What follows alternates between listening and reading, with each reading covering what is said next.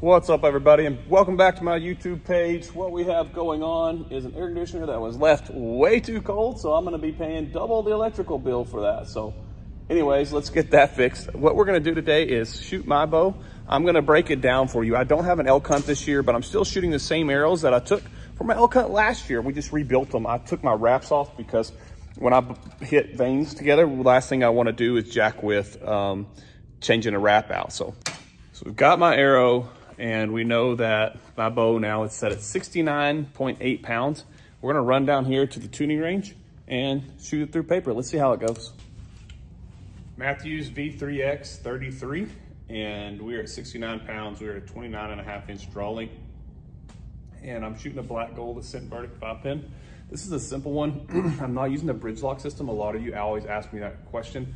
I love it. The problem is maintaining enough inventory to keep customers happy, our online sales happy.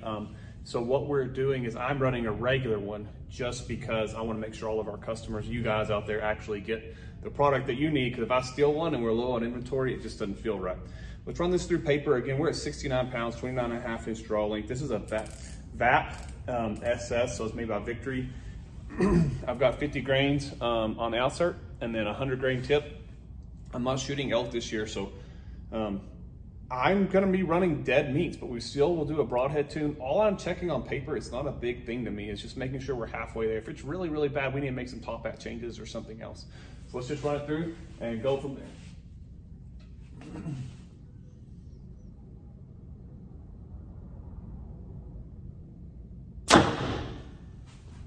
So we're hitting slightly to the right. Let's go back and get that corrected. So I took the arrow rest and moved it slightly out to the left, just a smidge. Like, I'll take you up there and show you the tear. We're just a little bit off, and so I'm not making drastic changes. If I can't get that to fix, then we're gonna go in and adjust the arrow overall. Let's run it and see.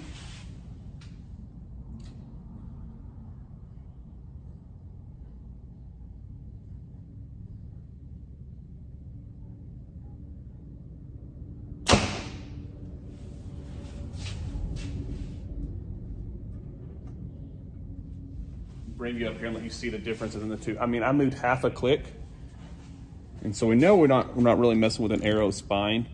So this is to the right. This is my correction. I have a half a click, so it brought it in that much. We're gonna make another click over and then see if we can't get it dialed in to perfect. I just made a full click, not just, so these are micro adjustments. So when I say half a click, like it doesn't move a full bar, it moves half a bar. So we went a full bar over. Let's see what we do here.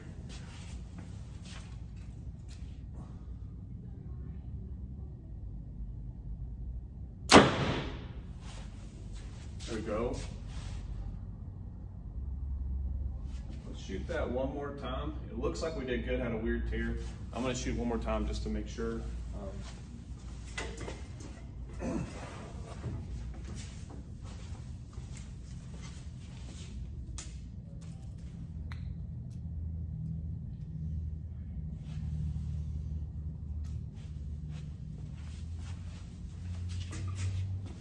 Yeah, don't do that at home, people.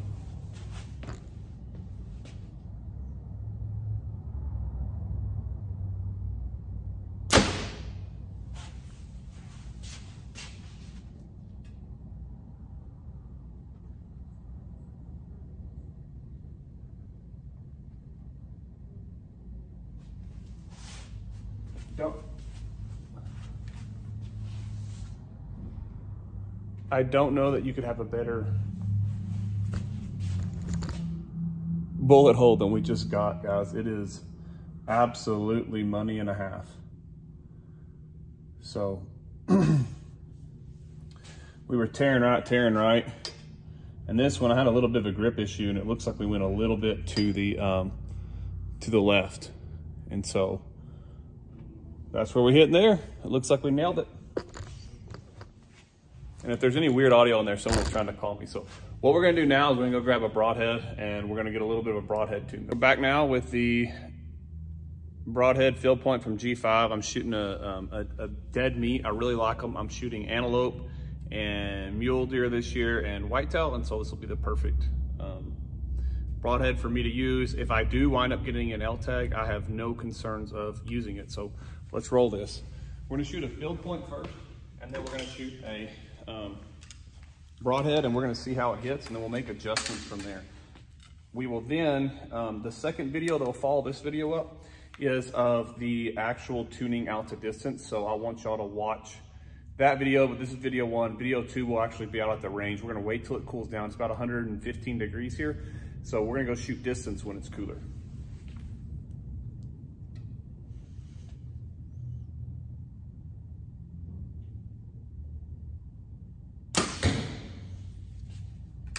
So that hit to the left of the dot. We're shooting about a quarter size dot. And so let's go for the field point now.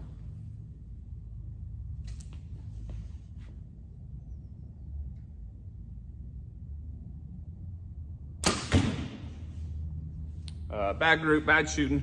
We're gonna shoot again. There's just a no bull crap video here. I want you to actually see what I'm doing. I'm setting my bow down. I'm gonna go grab those and bring them back.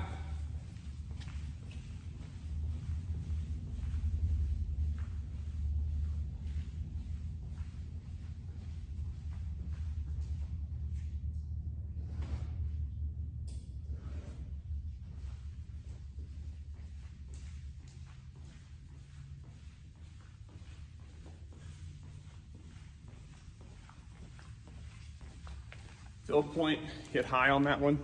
A considerable difference. I'm gonna make sure that wasn't me.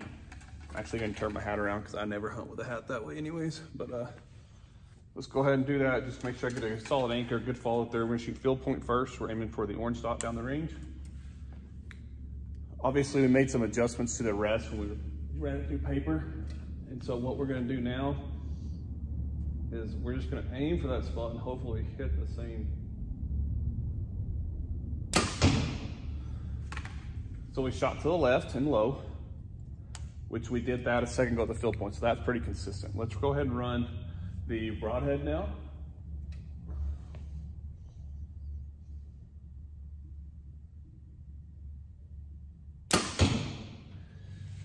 I'll take it. Let's go down there. Just what I wanted to check to see is how close we were, and we'll make more adjustments as we go out to further distances. So this gives me a good starting point at 20.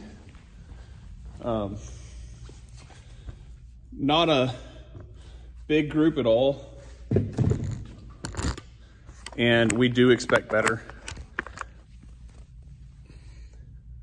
but as you can tell, I mean, you can put one finger in between them, and I do expect y'all to do better. What our goal is going to be in the end for us to be tapping a dot that big with both our broadhead and our field point. So stay along, tune into part 2, which will actually be out at distance shooting those broadheads there. So thanks for following along. Make sure you subscribe and like the video. It helps us. We do this for free for y'all to make sure that we can help teach you. We will maybe follow our field point with the rest just to see if it makes any changes, but let's do that at distance in video 2.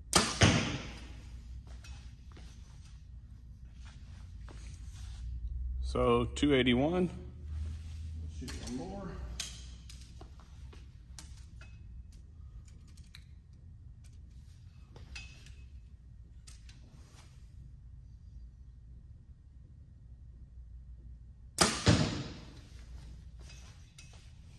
.284. So what we'll do is we'll take the best out of these, grab a sight tape, and we'll actually test it on video number 2.